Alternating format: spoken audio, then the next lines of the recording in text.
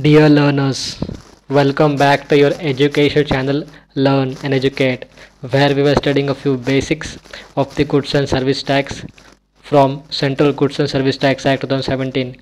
Now, continuing that series, Section 2, Clause 16, Board. Board means the Central Board of Excise and Custom formed under Central Board of Revenue Act 1963. The Central Board of Revenue Act 1963 is an act to provide for the constitution of a separate board of revenue for direct taxes, for excise and customs, and to amend the certain enactments for the purpose of conferring powers and imposing duties on the said boards. It is the Central Board of Revenue Act.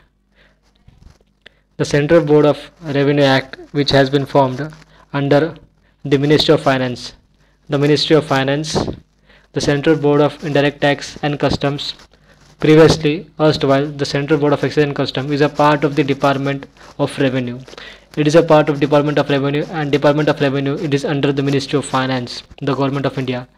It deals with the task of formulation of policy relating to levy and the collection of customs, Central Excise, now Central Goods and Service Tax Act, and Integrated Goods and Service Tax Act, prevention of smuggling and administration of matters relating to customs, Central Excise, Central Goods and Service Tax, Integrated Goods and Service Tax IGST, and narcotics to the extent under Central Board of Indirect Tax and Customs purview.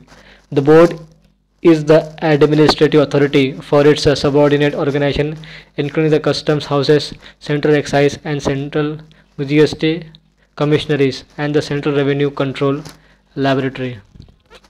Under Section 2, Clause A, Board.